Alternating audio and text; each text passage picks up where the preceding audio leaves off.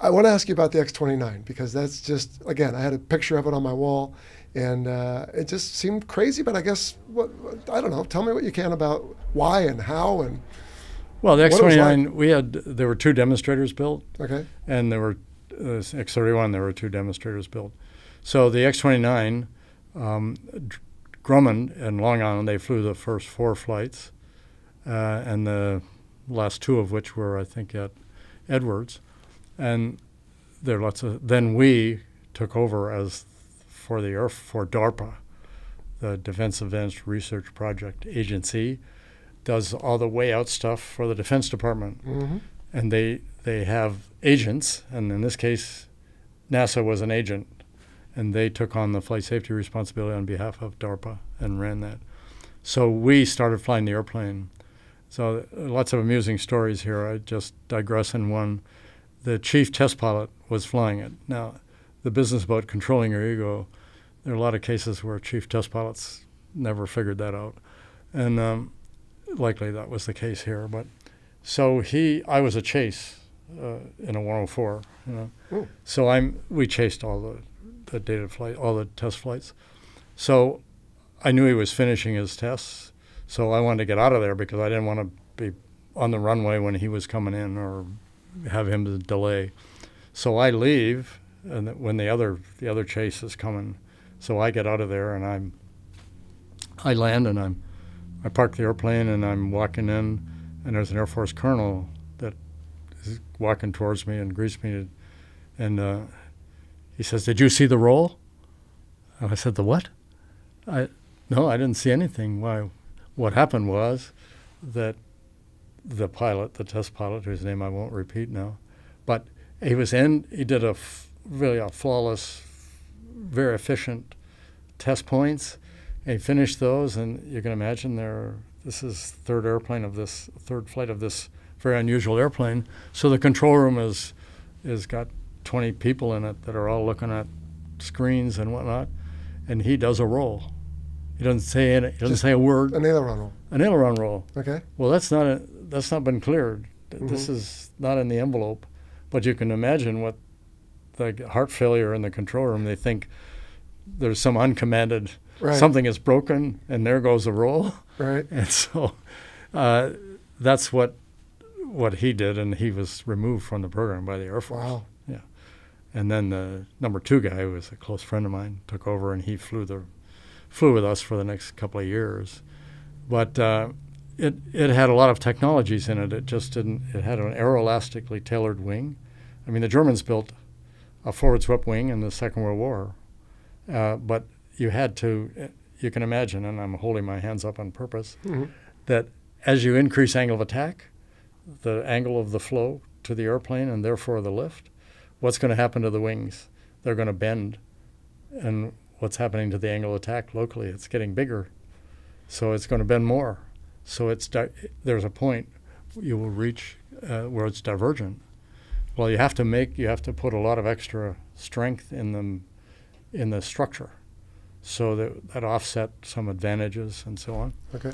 So they could aeroelastically tailor the wing, that it was built, and they could make the curvature of the wing such that they could delay that divergence. So that had never been done. So first of all, it was an aeroelastic. It was a composite wing. Lots of structural or manufacturing problems that hadn't been solved because this was brand new. You have to always translate your back. Yeah. And then it had a canard that was most importantly, it was statically unstable. If the airplane didn't have the flight control system, which was 4 channels, or 3 digital and 1 analog, 4 channels, redundancy, that airplane would, at 250 knots, would likely break in half. Yikes. Because it's 0.12 seconds to double amplitude. It would double its amplitude. That's how divergent it was, every 0.12 seconds. Wow. So that was really unusual. Yeah. And then it had a canard in front that was in a a different position and so on. So there were about 4 or 5 technologies that were new in that airplane. So it was my opportunity to be involved with a brand new airplane. This was like there were 4 flights before we got involved in it. And then we were doing systematic checking and increasing the speed. And they invented in the control room. They had all the information. We could do a frequency sweep in the airplane. That's moving the stick maybe plus or minus an inch, let's say, at really low, slow, and then faster and faster and faster and faster. That gives a variety of frequencies.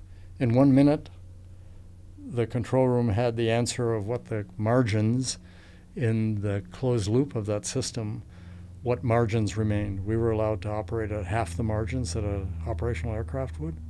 But we could see as we got up near transonic speeds, the slope was going to go down to 0. Well, we could see it before got it. Before you got So we stopped and they made some changes in the control system. They had invented that system because before they flew the airplane, they had some data from beams, buckling beams, not airplanes. So there were a lot of technologies that had to be approached systematically and carefully.